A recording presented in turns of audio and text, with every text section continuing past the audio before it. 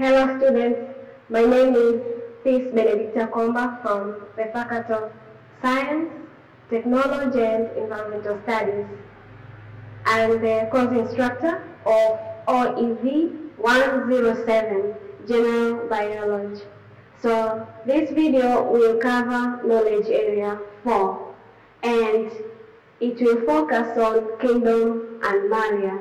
So let's begin with the characteristics.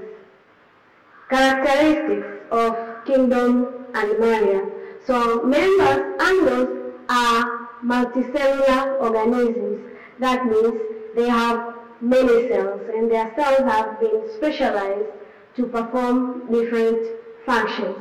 Another characteristic is that their bodies are composed of a group of cells which are organized into tissue, organ and organ systems. So their cells are organized into tissues, organ and organ systems. Another characteristic is they have a nucleus which controls all the activities of the cell, but they do not have cell wall. Also, they are heterotrophic. Animals cannot make their own food. They do not have a self-feeding mechanism, and therefore they are heterotrophs. They depend on other organisms for food. Also, they show locomotion. Animals can move from one point to another. Locomotion is the movement of the whole body of an organism. So animals can move in search of water, food, shelter, habitat, and also mates. Another characteristic is that animals, they respond appropriately with the changes in the environment. So they exhibit sensitivity. That means they respond quickly to the appropriate changes in the environment. Then we move to the criteria for classification. Animals have been grouped into different phyla and classes based on different criteria. So these criteria are, the first one is body symmetry. Asymmetry means the animal has no particular symmetry, but also we have another type of symmetry which is radiosymmetry. In radiosymmetry, an animal is organized circularly, just like a wheel. So two identical halves are obtained no matter how an organism is sliced longitudinally. So in animals with radiosymmetry, if you cut an organism longitudinally, you will obtain two identical halves. Also, radiosymmetry tend to be attached to the substrates. That means they are sessile. Sessile means they are immobile, they cannot move. So in animals with radial symmetry, they tend to be attached to the substrate, and that means they are sessile, they cannot move. Another type of symmetry is bilateral symmetry. In bilateral symmetrical animals, they tend to have left and right halves which are mirror images of each other. So only one longitudinal cut at the center of the animal will produce two equal halves. So in bilateral symmetrical animals, if you cut an animal longitudinally at the center, you obtain two equal halves which are mirror. So they have top and down, that means dorsal and ventral, but also they have a front which is anterior and back which is posterior.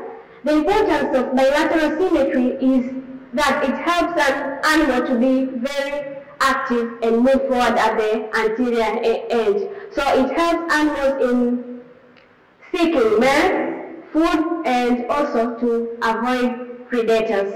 All structures in animals are derived from germ layers. So the three layers are seen in most embryo, and organisms with only two layers, which means the ectoderm and endoderm, have tissue-level organizations. But animals with three germ layers, that means the ectoderm, the mesoderm, and the endoderm, have an organ-level organizations, the body cavities. So this is another criteria which is used to classify organisms into an animal kingdom. So for efficient organ system depend on the body cavity. For example, it helps in supporting organs, but also distributing materials, fostering complex development interactions, but also it allows expansions and sometimes lengthen the portions of the digestive tract. For example, the lengthening of the portion of the digestive tract. If the digestive tract is lengthened, it means an animal can eat a large amount of food, especially when it is safe to do so, and therefore it can stay a long period of time without food. During the process of digestion, which takes longer, an animal can hide, especially for those animals which are prey for other animals, and therefore it helps an animal to defend itself against the predators. Also, it provides spaces within the gonads. The gonads are the ovaries and testes, and therefore leading to accumulation of large numbers of eggs and sperms. So, body cavity, which are found in bilateral symmetrical animals. The first one is acoelomates. In acoelomates, they do not have a body cavity, but also another cavity is pseudocoelomates. In pseudocoelomates, these animals have a body cavity which is called pseudocele, which is located between the mesoderm and the endoderm. And the last one is coelomates. In animals in coelomates, they have fluid, which is fluid-filled body cavity, which is called coelom, and it is developed within the mesoderm. So that is body cavity. Another criteria which is used to classify animals under different phyla and classes is segments. So this is the third key transition of the animal body plan, and during animal early development, segments become most obvious, especially in the mesoderm, but later on they are reflected in the ectoderm and endoderm. There are advantages of segmentations. Segmentations help in the development of complete set of an organ system, for example in annelids. Annelids have segmented bodies, but also they help in locomotion. An organism becomes more flexible. But also segmentation helps to specialization of parts, especially if each part is independent. So one part may specialize to perform one function, and another part may specialize to perform another function as well. So that is advantages of segmentation. Also, another criteria is the deuterostome and protostome development. So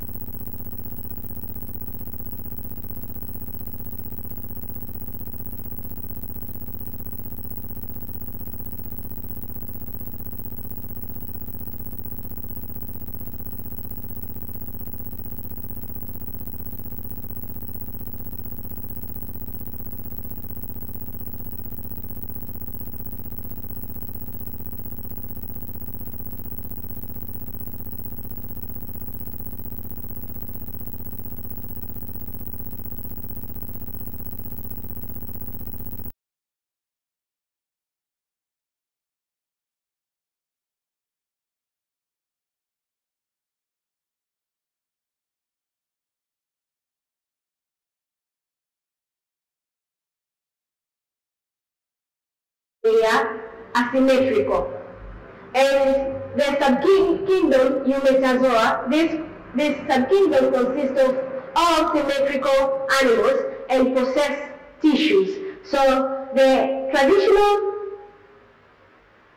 system grouped animals into two, the Parazoa and the Eumetazoa. So the Parazoa consisted of animals which lack symmetry, means they are asymmetrical animals, and subkingdom Eumetazoa, which consists of the symmetrical animals and those which possessed tissues. Then we move to phylum Porifera.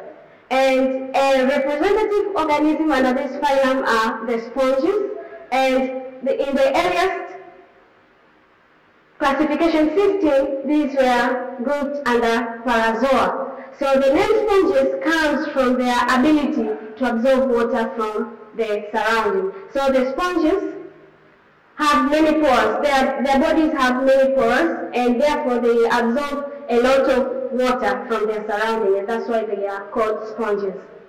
And so the sponges belong to phylum Porifera. Porifera comes due to the presence of many pores in their bodies. The sponges have many pores in their bodies, and that's why their phylum is called phylum Porifera. Characteristics of phylum Porifera: they are sessile as adults. The adult sponges are immobile, they cannot move. Also, they contain specialized cells but do not have tissues. So they have specialized cells. Their cells are specialized to perform different functions, but they do not form tissues. They are asymmetry, that means their bodies do not have a particular symmetry. So they are asymmetrical animals. Also, their bodies have many pores for water circulation. So water enters through the body of the sponges through the pores. Their body cavity is sporoscele, and they have only two layers. That means the ectoderm and the endoderm, which are separated by a jelly-like material. Also, they have flagellated cells, which are the choanocytes, which are in line with the internal body cavity. So here is the body structure of a sponge. So these are pores. We say the body of the sponges consists of many pores, and that's why their phylum is called phylum Porifera. So these are the pores which water passes through the body of the sponges through the pores. And also this is water flow into the body of the sponges through the pores. And this is the flagella. Flagella help to drag food that comes in with water, but also we have, these are the pores which are created by porocytes, the amoebocytes, which are the cells which help in feeding. We'll see in the next slide. But the spicules, these are star-like hard structures, and the sporoscele, which is the body cavity of the sponge, the choanocytes, which are in contact with the amoebocytes. So the choanocytes and the amoebocytes, these are the cells in the sponges which help in feeding. We'll see in the next slide. And also, so this is the osculum. Osculum, this is the gap at the top of the structure. So the water that comes in through the body, through the pores into the body of the sponges. So the osculum, the excess water and excess food leaves the body of the sponges through the osculum, this gap here. So that is the structure of a sponge. Then we move to the feeding mechanism. The feeding mechanism in sponge.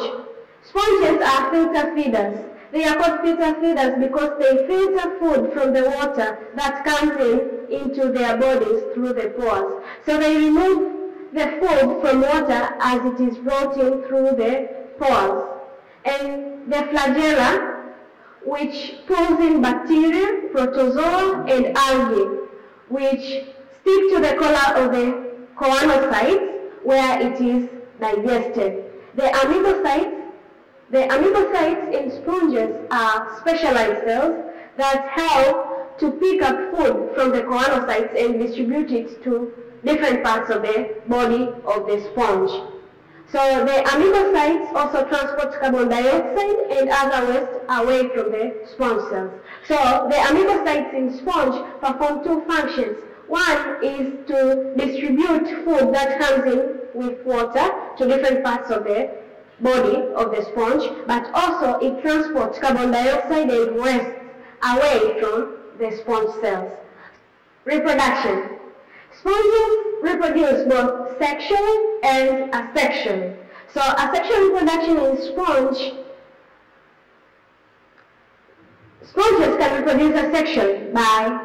sponges can reproduce asexually by external buds that breaks off to form new sponges. They form gamules. These gamules are structures which are formed by sponges asexually, and they are formed when the conditions are harsh so that they can survive. It's like a defensive mechanism. So the sponges can also reproduce asexually by generating missing parts, or new sponge can form from a small piece of the sponge. So that is asexual reproduction. Sexual reproduction. Sponges are hermaphrodites. That means they have male and female organs. So they reproduce both eggs and sperms. They exchange sperms and cross-fertilize eggs during sexual reproduction.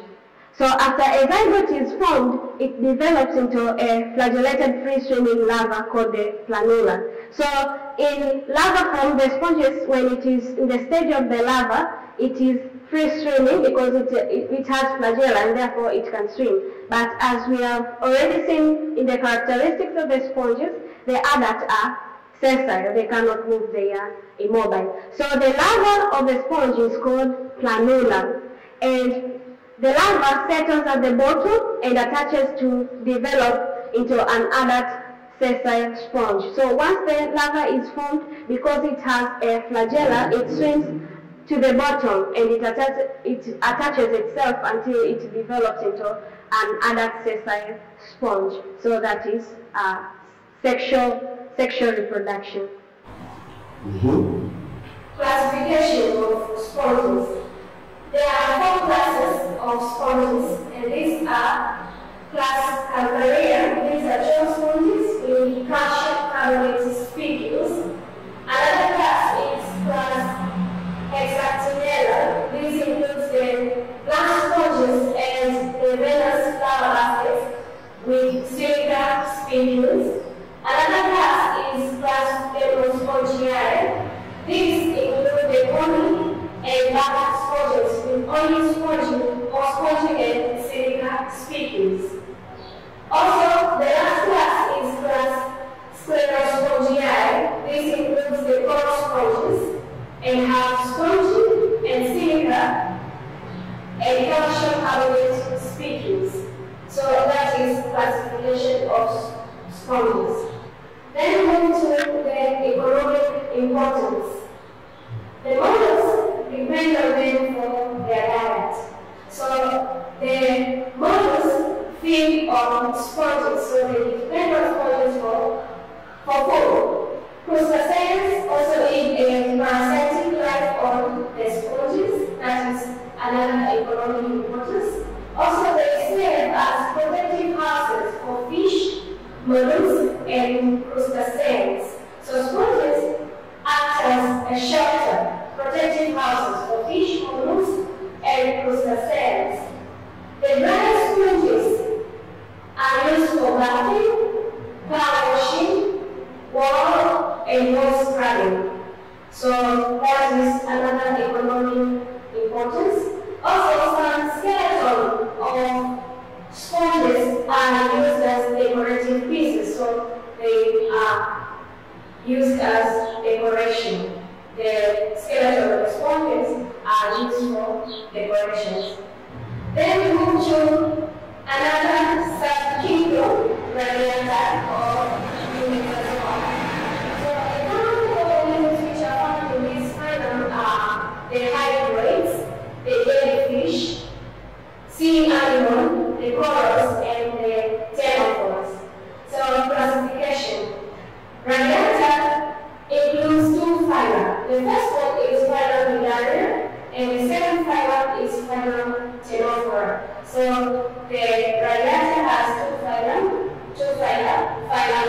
Idana and Phylum. Characteristics of Idanians.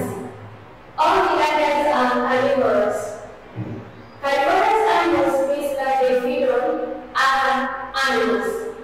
They have two cell layers, the outer layer which is epidermis and the inner layer which is gastrodermis. Do you know that?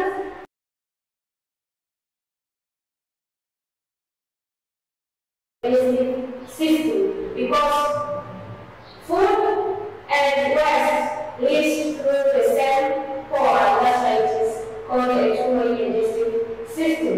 So they have tentacles around the mouth to pull in water and to capture food. The tentacles around the mouth help to pull in water and capture food. They have a simple movement to help with movement and senses. So the movement helps in detecting changes in the environment, but also it helps in the movement. The sensory members include the corals, the sea anemone, and the sea ferns. They have larger symmetry as adults.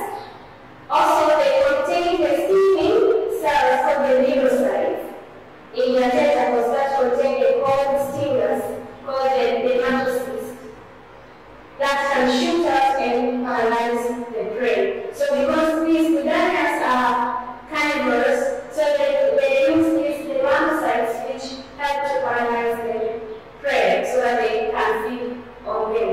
So that is characteristics. Then body forms. The Idanians have two basic body forms. The first one is polyp and the second one is medusa. The polyp forms are usually sessile, that means they are immobile, they cannot move, with apparent tentacles which are arranged around the mouth at the top and with a thin layer of muscle. The polyps are asexual stages, and examples are corals, hydra, the sea animals. These exist as polyp. So that the polyp is asexual stage in Idanians. The second form is medusa. Medusa are usually free swimming. They have bell-shaped animals with tentacles that hang around the mouth and with a big layer of masoglia for support. So, as I said, the polyp and medusa are the sexual stage. The jellyfish and Portuguese form are the medusa form as adults. So, jellyfish and Portuguese form is medusa form as adults. Some Idanians are dimorphic and go through both the polyp and medusa stages in their life cycle. So it means they go through this section and after their life cycle. And some are solitary. Solitary means they exist alone, for example, hydra. Others are colonial. Colonial forms exist in colonies, for example, the corals. Classes. Idanians are grouped into three classes. The first one is hydrozoa, which includes the hydra. So the hydra belong to class hydrozoa. And another example is the jellyfish, which belong to class Scyphozoa. And the last class is class Androzoa, which includes the sea animals and the corals. Then move to the economic importance. Idanians are involved in coral formations. For example, the corals, they form coral reefs. Then we move to another group, the acyloblates. Acyloblates are group animals with low body symmetry, and these are called acyloblates.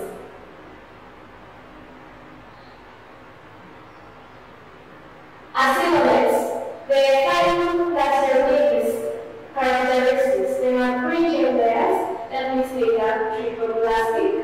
They have bilateral symmetry, that means they have definite polarity, the anterior and the posterior ends. Their bodies are flat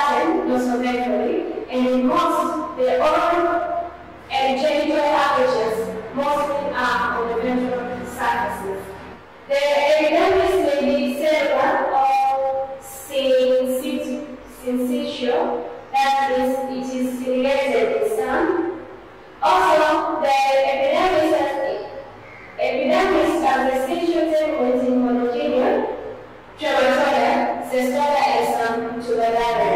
The muscular system of mesonemal origin, so the muscular system originates from the mesonem and in form of a sheet of circular, longitudinal, and oblique layers within the epidermis. They do not have internal body symmetry.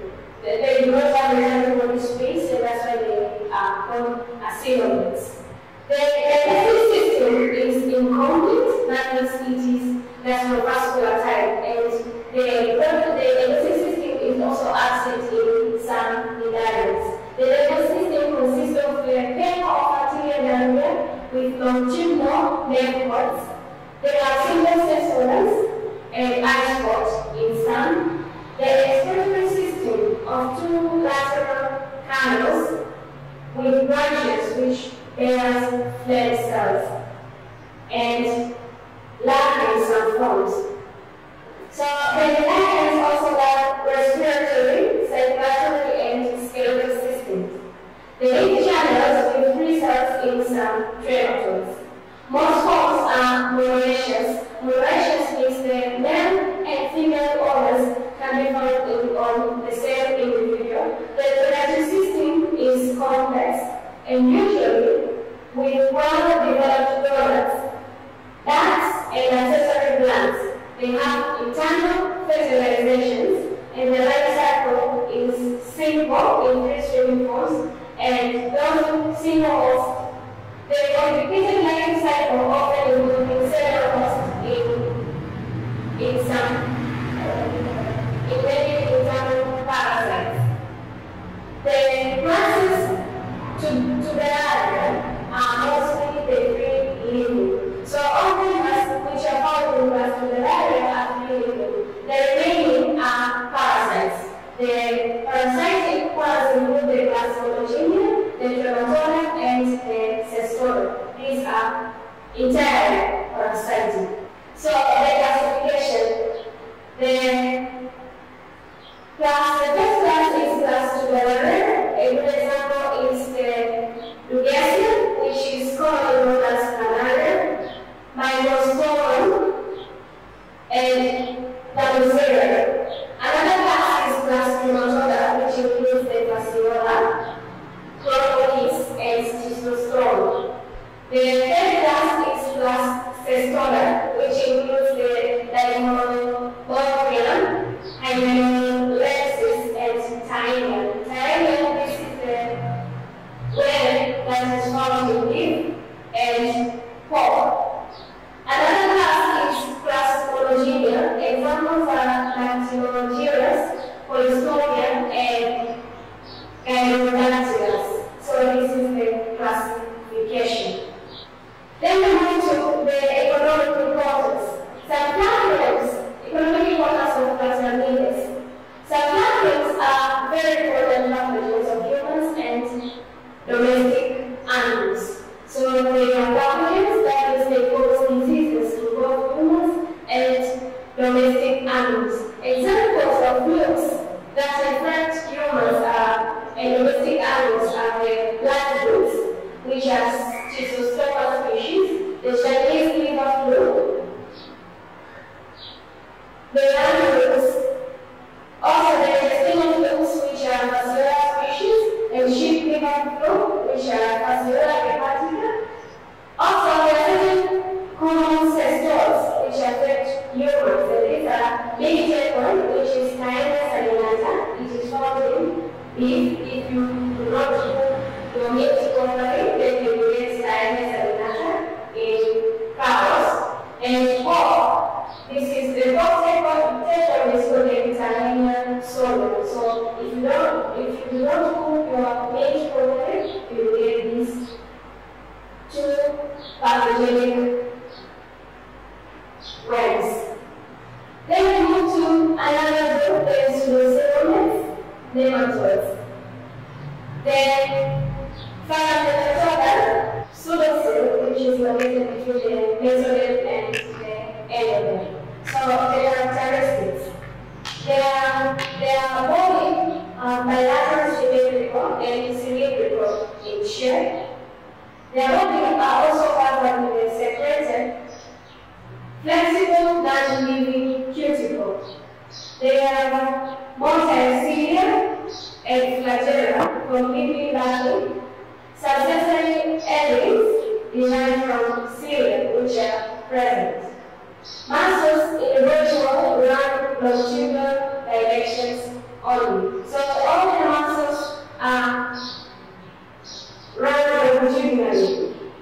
The pharynx usually muscular and tri-radiate into sections.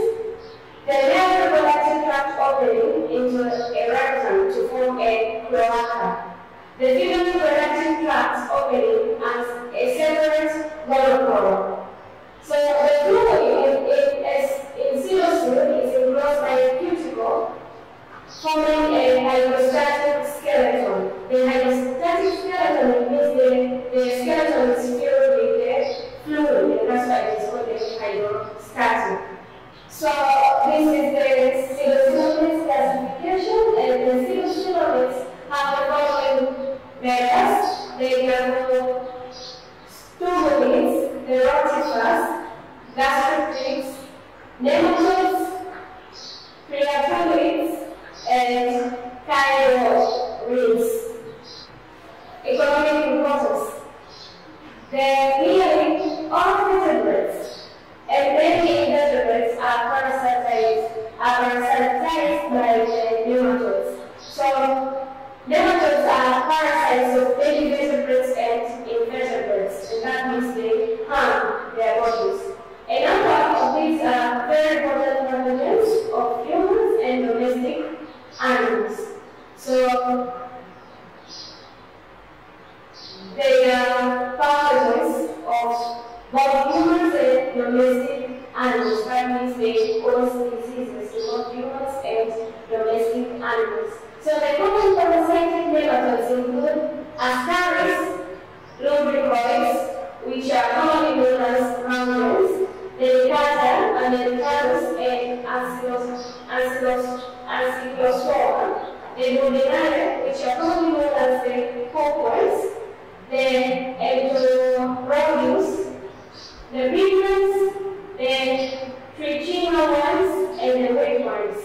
So these are parasitic nematodes. Parasitic means they depend on other organisms, normally their host. Then we move to another group, the mucilaginous.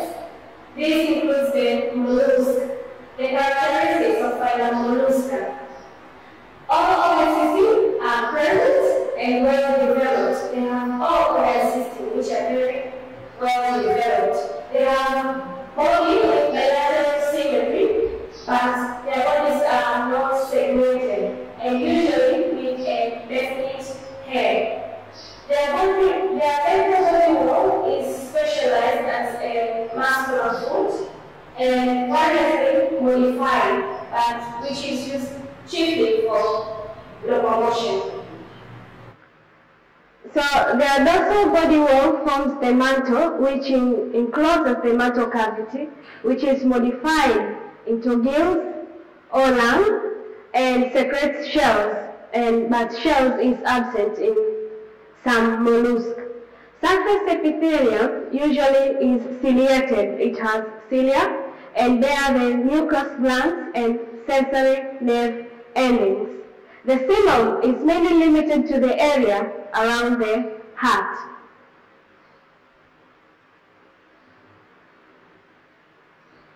They have complex digestive system and rasping tongue for feeding, which is called radula, and usually it is present, and anus usually emptying into the mantle cavity. They have open circulatory system, which is and mostly clothing cephalopods. The heart usually has 3 chambers, 2 in most gastropods, and they possess blood vessels. They also have a gaseous exchange, which is by gills, lungs, mantle, or body surface. They have usually 1 or 2 kidneys, which is metanephridia, and which is opening into the mantle cavity. Then we move to economic importance. A group as large as mollusks would naturally affect humans in some way. So a wide variety of mollusks are used as food. Pearls, both natural and captured, are produced in the shells of clams and oysters, and most of them are in marine oysters and are found along the Eastern Asia. Some mollusks are destructive. That means they burrow in ship ones, which are by valves of several species, do great damage to wooden ships and wharves. So the mollusks which burrow in ships, they do a great damage to the ships.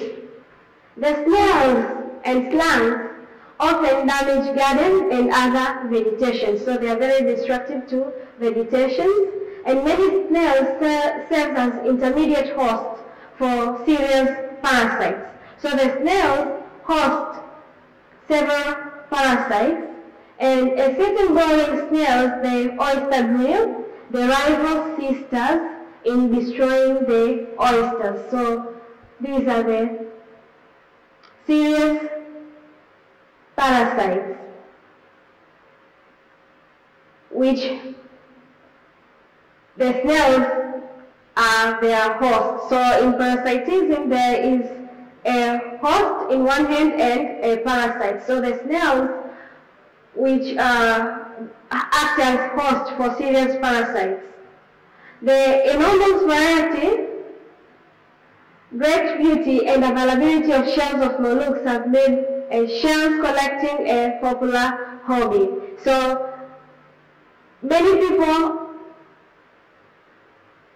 use shell collecting as a hobby because of these mollusks. So their shells are admired by many people, and therefore it is the source. They form shells which can be found at the beach. So it is shell collecting is a popular hobby to many people. Then we move to another group of eucoelomates, the annelids. The characteristics. Their body are metametrically segmented and bilateral symmetrical. So their bodies have segments, and they are bilateral symmetrical animals. That means if you cut an annelid longitudinally at the center, you obtain two equal halves which are mirror images of each other. Their body walls have outer, circular, and inner longitudinal muscle layers. The outer transparent moist cuticle, which is secreted by the epithelium. They have chitinous status, which is often present on flesh appendages, which are called parapodia, and seta is absent in leeches.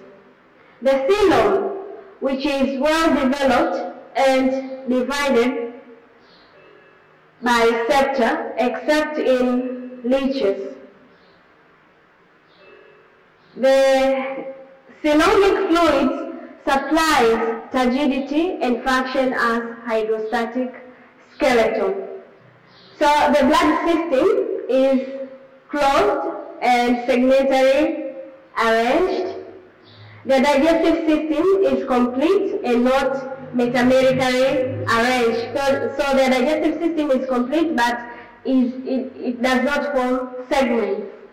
Respiratory gas exchange occurs through the skin, gills, or parapodia.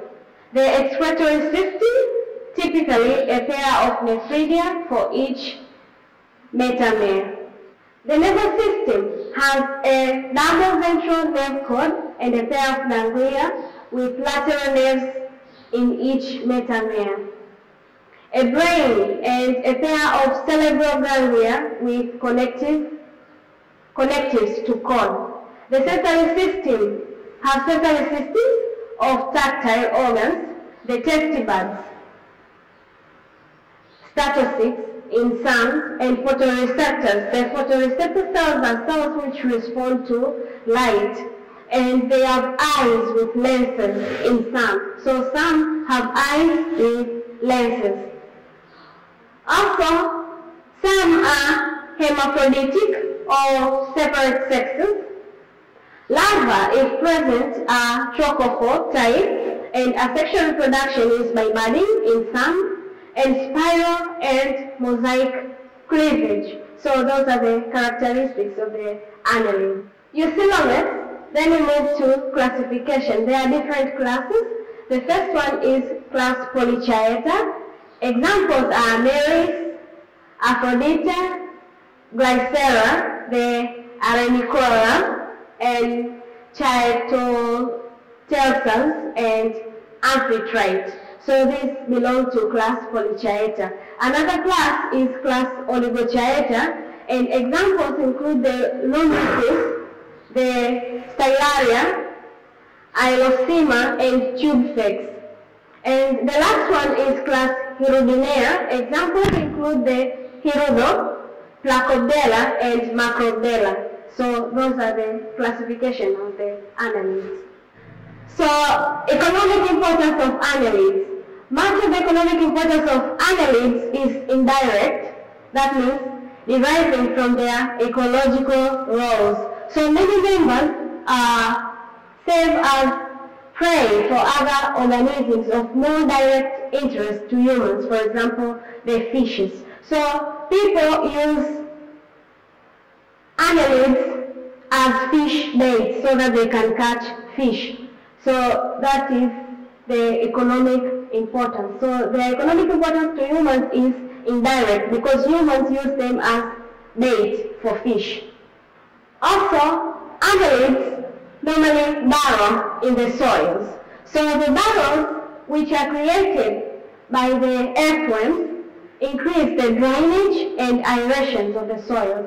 And also, as the annelids migrate in the soil, they help in mixing the soil and distribute organic matter to deeper layers in the soil.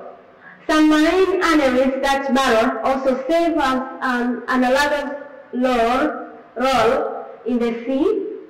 Ladrones, for example, Arenicola, are sometimes called the earthworms of the sea. So they perform the same role in the sea that is performed by the earthworms, the common earthworms.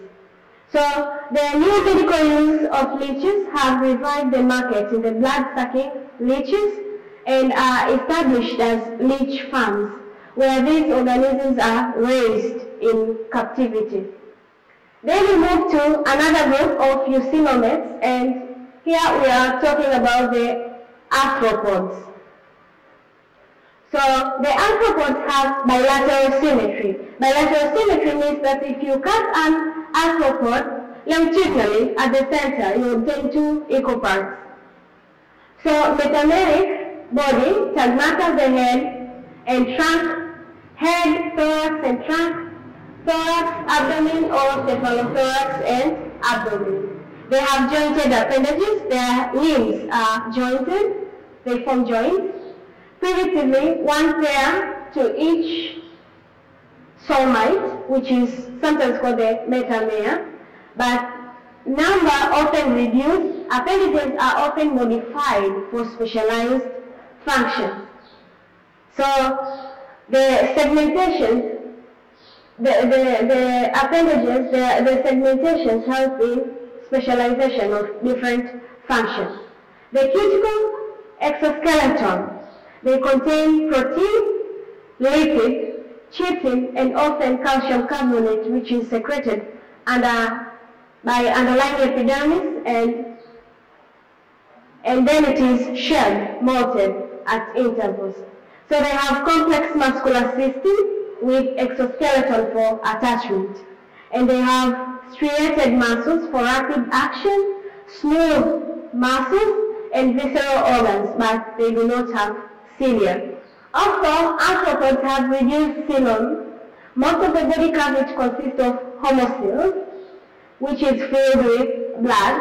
They have complete digestive system, mouth parts which are modified from the appendages and are adapted for different feeding methods.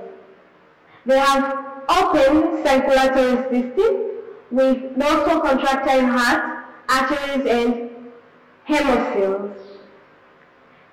Their respiration is by body surface, gills or trachea, which are the air tubes, or bulk lungs.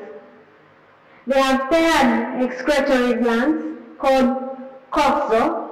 They have antenna or maxillary glands, which are present in some arthropods, and some with other excretory organs, for example, the Malpighian tubules. Their nervous system is similar to the annelid plant, with dorsal brain, which is connected by a ring around the gullet